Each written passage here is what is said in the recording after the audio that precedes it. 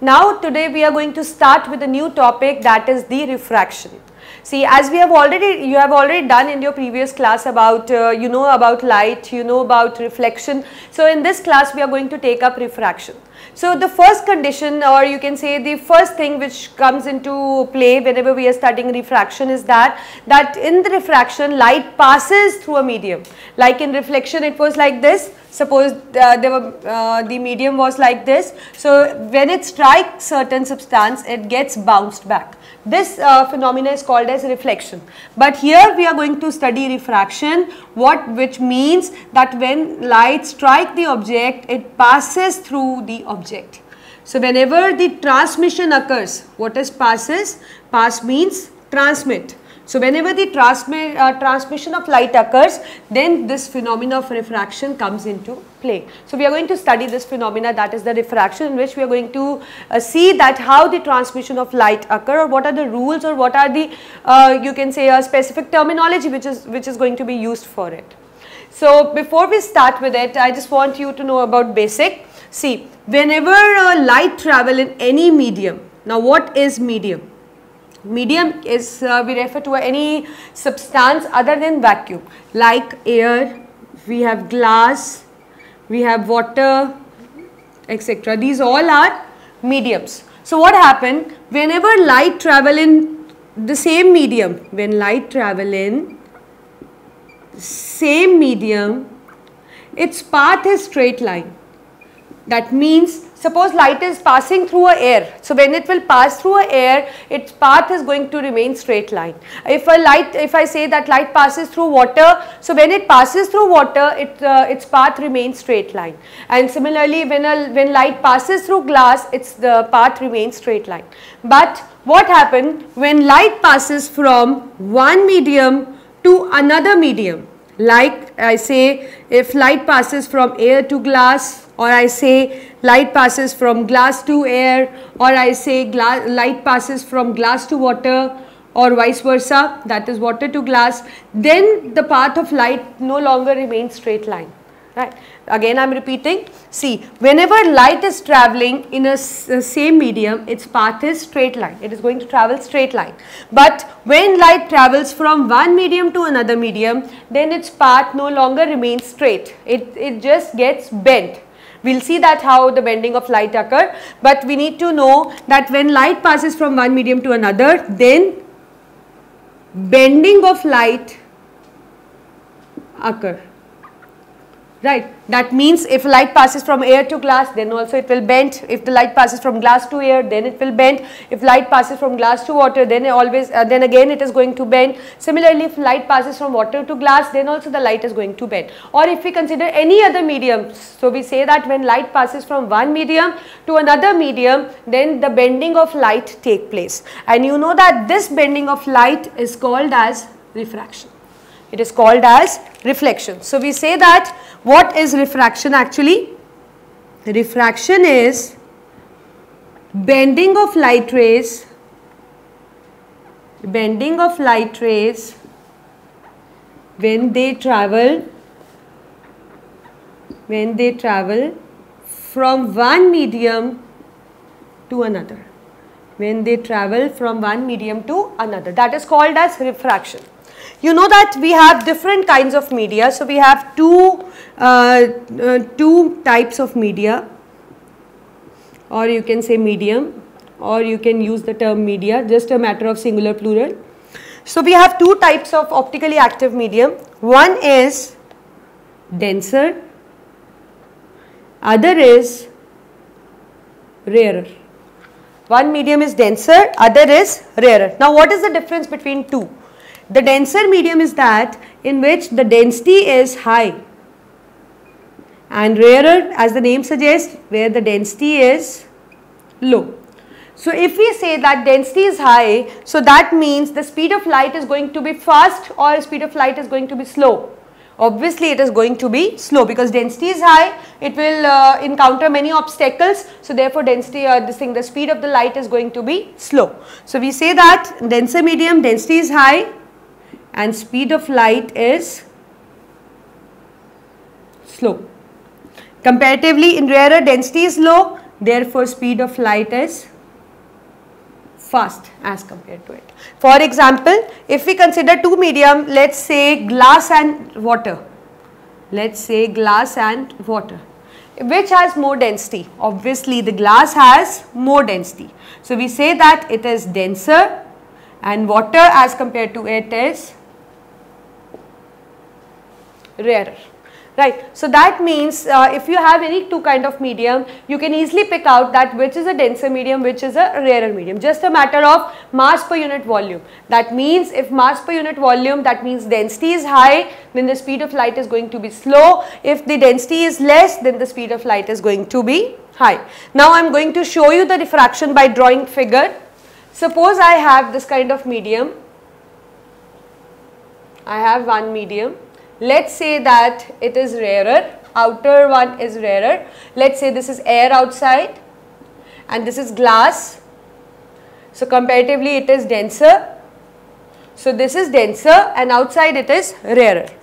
Now the light strikes, let's say the light strikes like this. It strikes like this. Then what happened? It gets bent.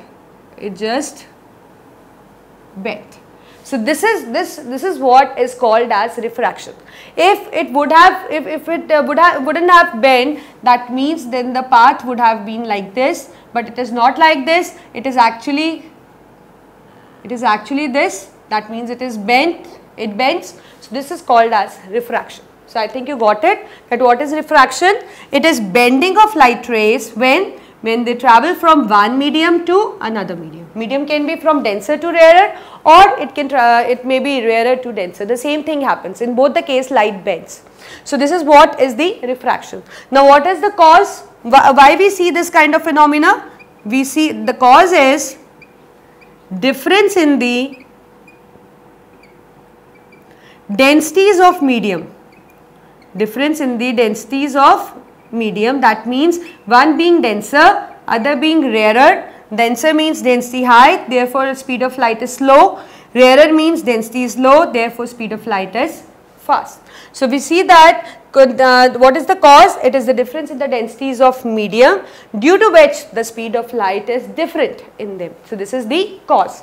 Now as I have told you with figure, so now we are going to start with the terminology, that what terms we will be using in this. So I will just rub this line. Let's start with the basic thing. Suppose the light that strikes the surface. So the light that strikes the surface is called as incident ray. So now if somebody asks you about incident ray, what's that? It is the ray that strikes the surface. It is the ray that strikes the surface. And the point where it strikes, let's say it is O, that is point of incidence. So what is point of incidence? It is point at which incident ray strikes the surface. Now what happened? It gets bent. So let's say it bends like this. So this is incident ray, this is refracted ray, not reflected ray, it is refracted ray. So what is refracted ray? It is ray that changes its path, or you can say that it bends. It changes its path when it travels from medium 1 to medium 2. Whether it's denser or rarer to denser doesn't make a difference, right? So this is a refracted ray. Now the perpendicular drawn to the point of incidence, suppose we draw a perpendicular like this, this is a normal ray. So what is normal ray? It is a perpendicular drawn to surface or point of incidence, whatever you can say, perpendicular drawn to point of incidence, or it is better to use term perpendicular drawn to a surface. This is called as normal ray. This is called as normal ray. Now angle between incident ray and normal ray is angle of incidence. So angle of incidence is angle between incident ray and normal ray. this angle, this one between normal and refracted ray is angle of refraction.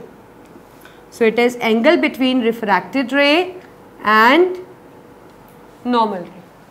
And you know that there is so this is the complete terminology which we will be using, that is the incident ray, this one, the ray that strikes the surface, the point where it strikes is point of incidence, ray that changes its path or which bends because of difference in the densities of the medium is refracted ray, perpendicular drawn to the surface is normal, this one, the angle between this and this is angle of incidence, angle between this and this is angle of refraction. So this is what is the terminology which is involved in it.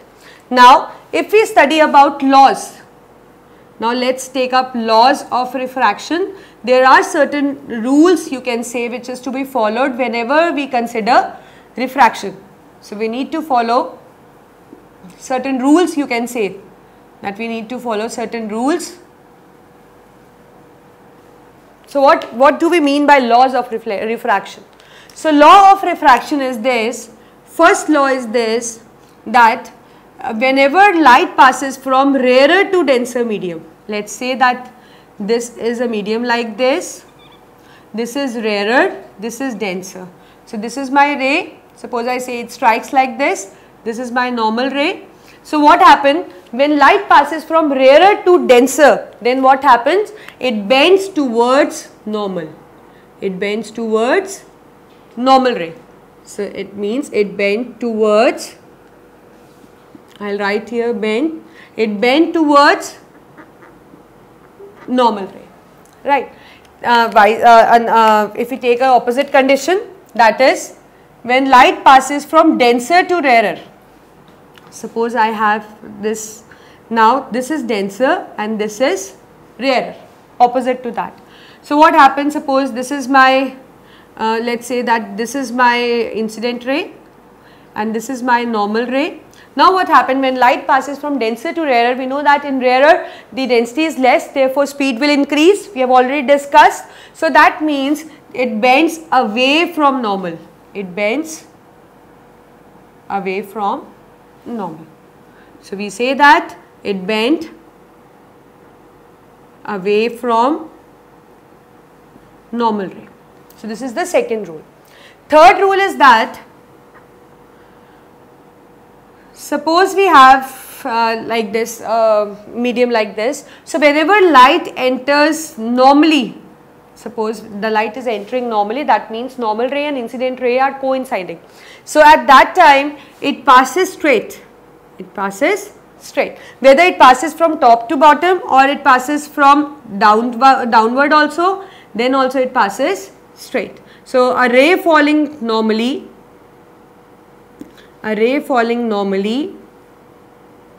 goes straight, and in this case even the angle of incidence is 0 and even the angle of refraction is 0. So we can say that these are the laws, or you can say that these are the rules actually, because in the higher classes you will be studying laws and the laws are going to be somehow different. These will be used as rules and we will be using the laws certain, but at your level we will be doing these things as laws, otherwise these are actually rules. For your so that you should not get confused, I will discuss the laws also, otherwise it is not in your syllabus, but still to make you more familiar with this chapter. So laws of refraction is that incident ray, normal ray and refracted ray all lie on same plane of paper. They lie on same plane of paper. This is the first law that you will be doing in the 10th standard. And the second is, if we take the value of sine of angle I and ratio of sine of angle I to sine of angle R is always constant for particular pair of media. Pair means like air to glass, glass to air. It is fixed actually. The ratio is fixed for fixed mediums. So, and you know that there is a special name given to this thing, that is a Snell's law. That is the Snell's law. You must be getting confused because I think you are not familiar with sine, cos, tan. So you will be doing in 10th standard. When you will go to a higher standard, you will be doing this thing sine, cos, tan in maths. Then you will come to know that it is not anything difficult. It is just a law, and we need to put only the values of the angles. But for this moment, I just want you to go through only these rules as laws, because this is included in your syllabus. Otherwise, you won't get a question from this. But this Snell's law is actually the other name for it is refractive index. So this we will be discussing in this chapter, but we won't be using sin I or sin r. We will just comparing the speed of light in different mediums, and that we will be calling it as refractive index. Don't get panic.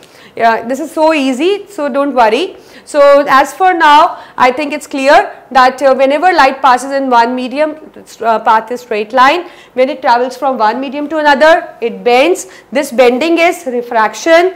Types of medium is clear. Cause, difference in the densities due to which speed of light is different. This terminology, I think you got it, and the rules, you know that when the light passes from rarer to denser, it bends towards normal. So in this case, refractive refraction angle of refraction is going to be less than angle of incidence, and when the light passes from denser to rarer, this angle is going to be greater. So angle of refraction is going to be greater than angle I, and when it passes straight, the angle is 0. So this is the basic introduction of the refraction. Now we will be taking another topic of this chapter, that what is refractive index and what are the consequences of refraction, that what you get to see